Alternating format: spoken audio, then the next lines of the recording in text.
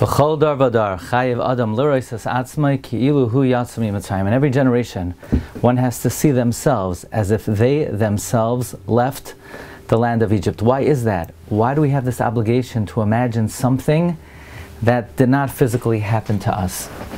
The Chidah in the Sefer Rosh David on Parshas Nasai Ois Zayin says as follows: Hashem gave the Torah to the Yotzei Mitzrayim. Anoichi Hashem Elokecha Asher Hotzeisecha Me'eretz Mitzrayim. Therefore, since the responsibility of Torah is to those who left Egypt, therefore, by imagining that you yourself left Egypt, you are accepting upon yourself the yoke of the Torah and the mitzvahs. You're priming yourself, you're designating yourself for Kabbalas HaTorah. However, in the Lechidah, in his Haggadah, Peh Echad offers a very powerful insight into why one is obligated to view themselves as if they left Egypt. For me personally, the night of Pesach, not only is it the great Yom Tov, but it's also the yahrzeit of my revered grandfather, Rabbi Glatstein, Zecher Tzaddik Livracha. My grandfather was in all the dark places, and his entire life, wherever he was never Mesiach Das from the Geula Shalema. His final words were, I am waiting for Mashiach. The Chidah writes, in every generation, one is obligated to see themselves as if they left Mitzrayim. Prepare yourself, inflame your heart, as if you yourself left Mitzrayim. You were on the 50th level of Tumah. You were down and out, physically, emotionally, and most of all, spiritually. You were about to enter the point of no return, and Hashem redeemed us by influencing our souls with tremendous Kedusha. You know, HaKadosh Baruch Hu redeemed us with the 50th level of Kedusha. An amazing Shefa of Kedusha came down.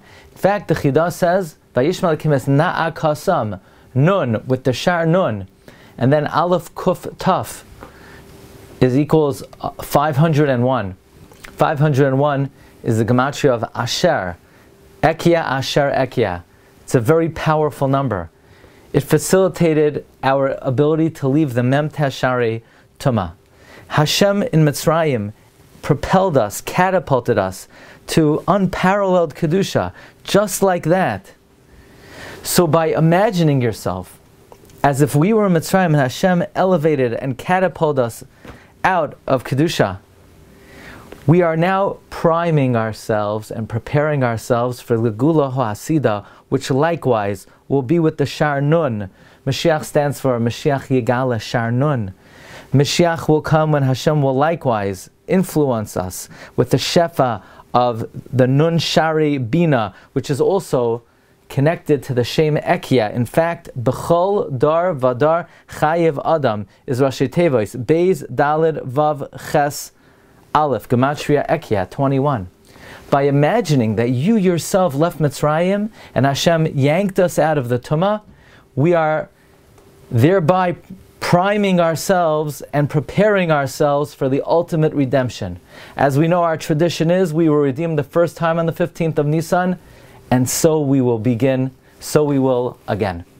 By preparing ourselves and imagining that we left Mitzrayim, we are being mechen atzmeinu legula. We're preparing ourselves for the final redemption. May it come tonight, the Leil HaGeula.